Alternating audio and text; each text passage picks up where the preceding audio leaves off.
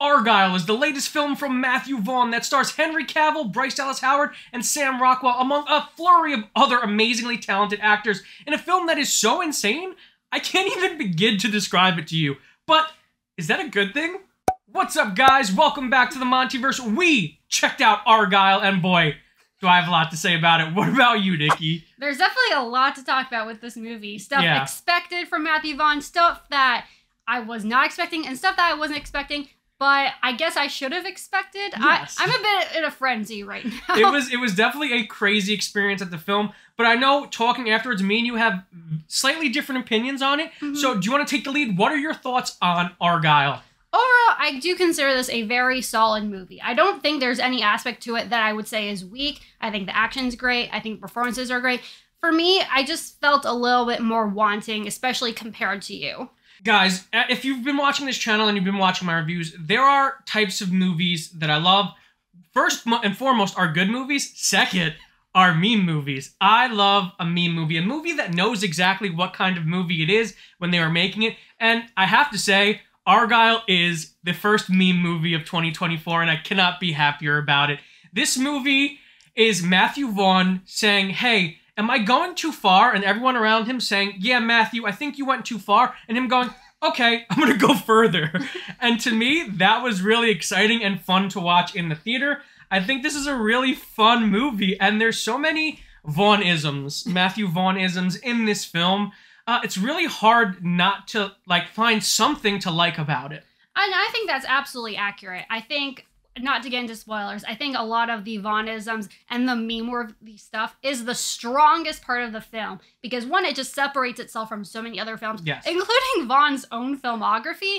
And they're just a blast, and I think done incredibly well. Yeah, and I think what's really cool about this movie is Matthew Vaughn, of course, got his name from satirizing the spy genre with Kingsman, with the first Kingsman movie. And I think this movie also revisits that. I think he's also satirizing the spy genre in this film, but doing so in a way that satirizes the subgenres of the spy genre itself. So not only is he taking the piss out of the spy genre, but he's also dissecting these subgenres of spy films. Like the Fast and the Furious franchise, the Fast Saga, has become a spy movie franchise at this point. I think there's a lot of poking fun at those types of movies in this film, while also telling a really fun spy story in and of itself. And I agree with you. I think the story itself is really solid. It goes in a bunch of crazy directions that cannot be overstated how much we probably were taken off guard by them and not expecting. Maybe this is a case of maybe stuff went a little bit over my head. I would not say this is like a Paul Verhoeven type satire. I think it's a very different, the way it approaches it is definitely different. And maybe some of it, like I said, just went over my head a bit. It felt like a little bit overly straightforward that I probably just didn't realize it. But that's where, again, I didn't dislike any of it. It was more just kind of, okay, to me. Yeah, I think I picked up on a lot of that stuff more because, like I said, I love bad movies.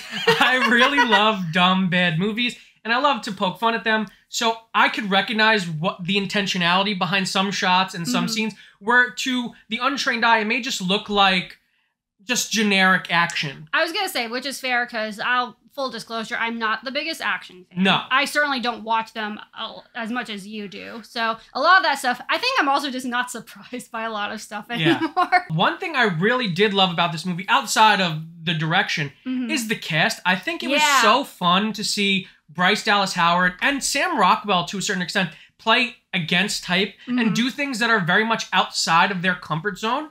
I think that's a huge strength of the movie is everyone is great in this film. And I think to some extent, like you said, everyone is doing something different. I don't think there's any cast member who you can say, oh, I've seen them do exactly this before. Yeah, I mean, this film plays a lot with twists. There are a lot of twists and turns. It plays a lot with subverting expectations intentionally and unintentionally. So there are a lot of characters and actors in this film, some of whom may be doing things you're used to seeing them do. Some of them may be playing against type, but you never know who is who. I will say that everyone's great. I don't think there's a bad performance in this movie, from Henry Cavill all the way down to minor roles like Ariana DeBose, who did the thing. She did the thing. She did the thing in this movie.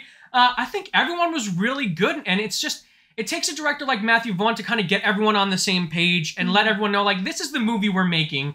And I think everyone was really on board with the movie they were making. And you absolutely needed that, because otherwise some scenes in this would have fallen absolutely flat, because this is a movie that is very funny at times and that is very action-packed. And without people, for me, a lot of the standout does come from Sam Rockwell. Yes. And definitely in terms of humor, Bryan Cranston is also very funny and so earnest, even though some of the stuff he says is so stupid. Sam Rockwell's so charismatic. He can have chemistry with a rock, I swear. That guy is so good. And for everyone wondering, yes, he does dance in this movie, but that's about all the spoilers you're going to get out of us. And I feel like that's almost like borderline.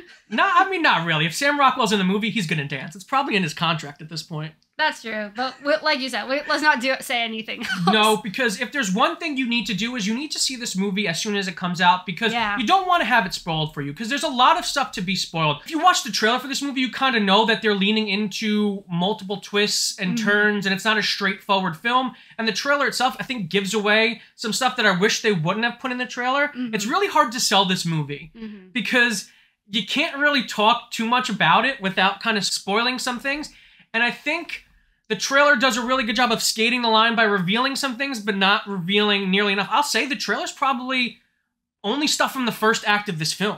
And I think that actually kind of works in its favor, because I think the setup is already strong enough that even if you didn't have every single twist, it would probably still be solid. But I think, like you said, going into it blind absolutely enhanced both our experiences.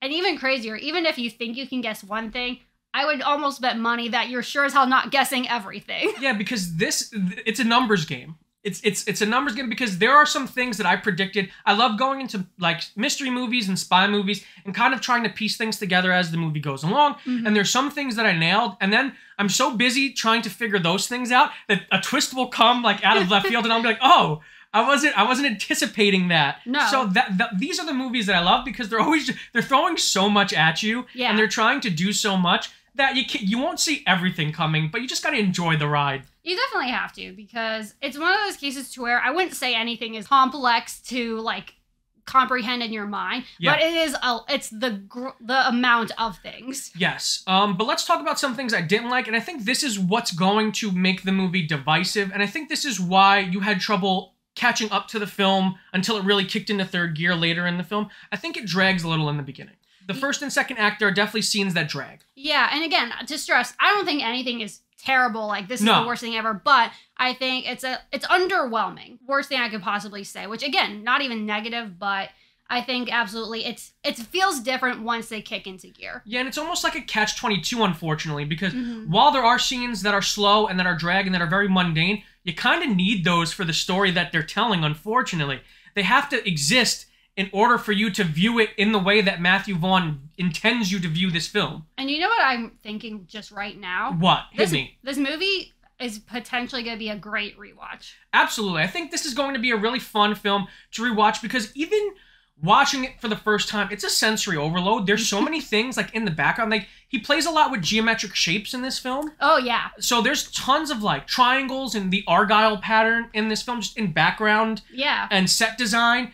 I was going to say, we just haven't talked about that. It's shot beautifully. Yeah, it's a fantastically shot film. Gorgeous. I think this is something that Matthew Vaughn does well. The use of color. It's a very vibrant and saturated film, but in a way that doesn't make it feel cheap. It feels just fun, and the use of color and there's a scene that I'm referring to very specifically that you will know when you watch this movie. I just loved it. I just really got a pop out of my chair. I was like smiling from ear to ear.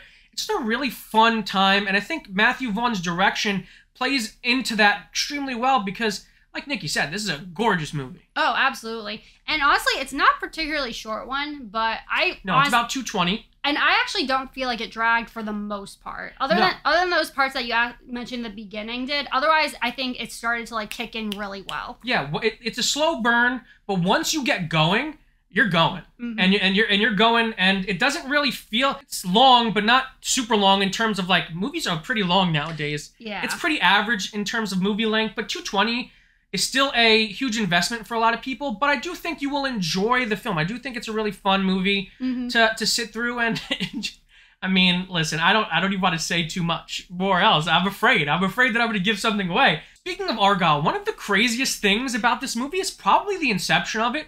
there's something that we found out after watching it that I think is insane that wasn't pushed more in the marketing for this film. And that is the fact that this movie was somehow made before the first book was even released. Because apparently it's based off of a book written by Ellie Conway, who is the character that Bryce Dallas Howard plays in the movie. It's wild because you found this out before I did, and you were telling me about this. So I immediately started Googling. And there's like some borderline conspiracy theory stuff going around. Firstly, is this even like a real book? Was this written by Taylor Swift? Became one of the big talking points. That was wild. Like somehow people assumed that Taylor Swift was the author and using a pseudonym, Ellie Conway, and she wrote Argylle. It's crazy. The book just came out like 2 weeks ago, 2 or 3 weeks ago. January 9th, I believe. Right. And then we were also kind of looking into, well, what came first? Because obviously that was published before the movie. And I tried looking for when they were announced, and they were both basically announced like summer 2021.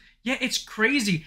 So there's so much mystery behind the book, because what's even crazier is the more you look into it, like the weirder it gets. Somehow the movie is based off of the 4th book. Which is just insane. Like, I don't know. Like, where are the other 3 books? Where are they coming out? How did Matthew Vaughn find these books?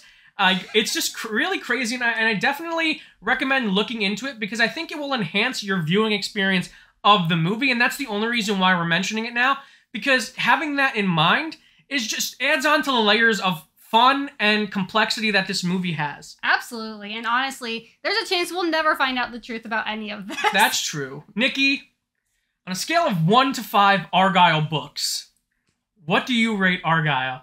Oh, man. So, like I said, I would not say this is a perfect film, and there's probably some stuff that just didn't gel with me as much as you and others, but I think there's so many strong aspects to it.